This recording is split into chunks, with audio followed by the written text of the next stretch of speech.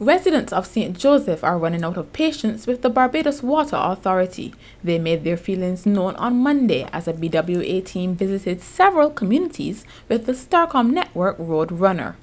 During the 3-hour exercise, those in the worst affected districts received buckets and containers of water. However, they complained loudly about how challenging it was to maintain basic hygiene and carry out chores. BWA Communications Specialist Joyanne Haig assured the residents that the utility company was doing its best to help.